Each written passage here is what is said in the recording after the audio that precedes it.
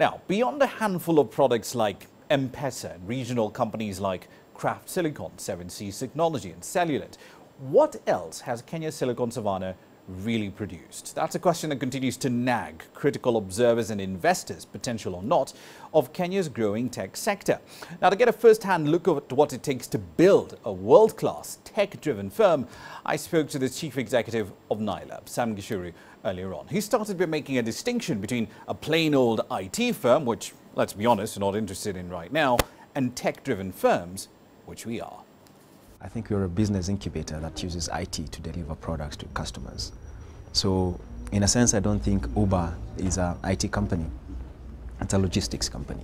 I don't even think Twitter is an IT company as much as it is a media company. A media company, it just happens to use IT. IT better than most. I mean, and then you find that Airbnb is in the hospitality industry. It's not necessarily an IT company.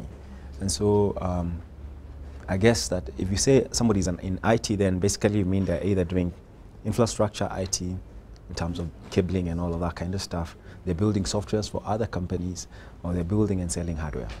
Yes, and that's a very limited, or they're doing storage, in terms of providing cloud computing. Yeah, things like that.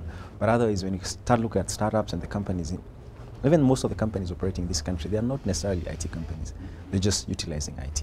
The main reason why that usually comes up, at least with the context of this discussion, was why is it that Kenya is not producing as many world-class IT products or IT businesses as, say, the US or India, for example? What's holding us back? First, we're young.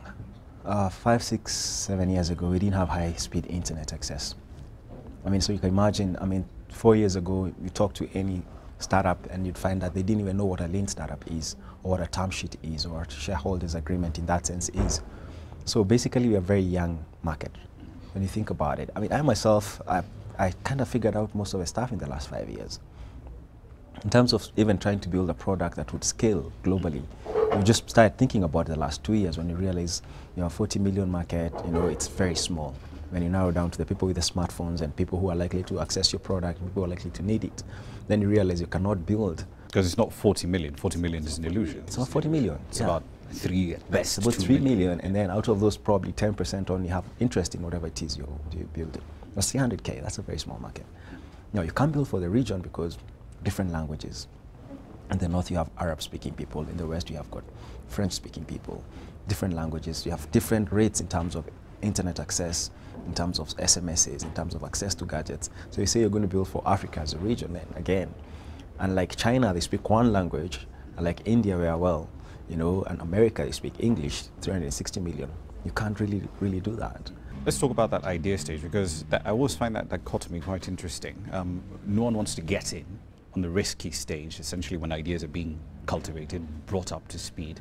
But there's a ton of money on the other end once an idea has been validated, been through the crucible of the market, as it were. How do you convince people over here, old money, venture capitalists, private equity, to put cash in, especially at the early stage of the businesses? It's very hard.